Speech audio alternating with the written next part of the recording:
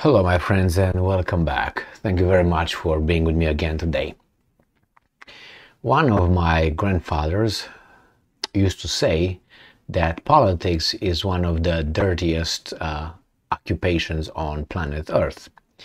And in order to succeed over there, you really don't have to have character. And he was talking about a democratic political system, not about a dictatorship or anything like that. Not that he supported the dictatorship or tyranny, but he was able to see through the democratic system. And I will use one example here of a politician who has no scruples, who has no shame, and that is Pence, Mike Pence, the former, I was about to say Prime Minister, Vice President of the United States of America under President Donald Trump. I think he did an awful job. I think he did a no job at all. He was just like a guy in the shadow waiting to stab the president. That's how he always appeared to me.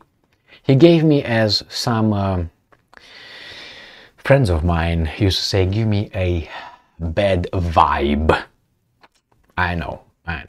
So a bad vibe, that's what Pence gave me. Now, Pence, instead of just running away, hiding somewhere in a deep forest or in a cave or under a little rock where he crawled under, a while ago, after the shameful vice presidency, he comes back and he wants to run for the President of the United States of America in 2024.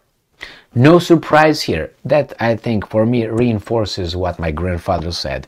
This little field of activity is really for certain kind of people.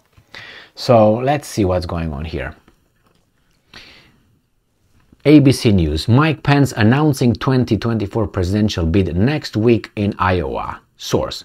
Now this guy, I can guess who will, in the United States you say, will donate for his campaign. In other countries, they call it bribe. Here they call it campaign donation. I can already guess who's going to give him money. He's going to be a loser. He's not going to win anything.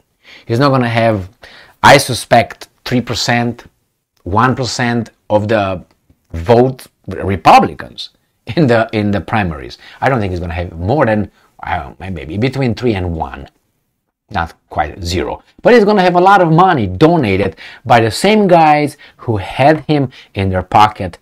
How he got over there under Trump, and then what he did during Trump and what he did after Trump.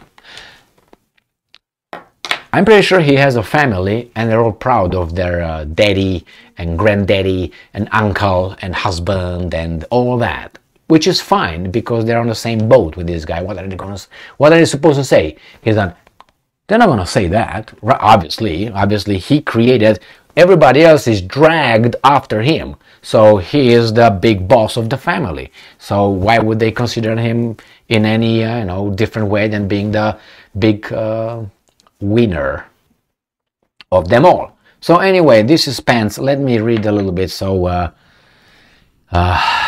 sounds that I'm kind of fair, which I don't really care about this guy, to be fair.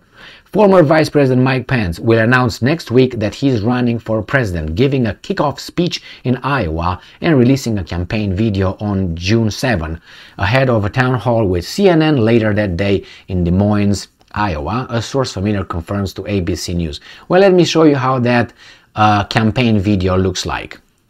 That would look like this. That would be like 15th of March, 44, before Common Era, Rome, and there would be Trump.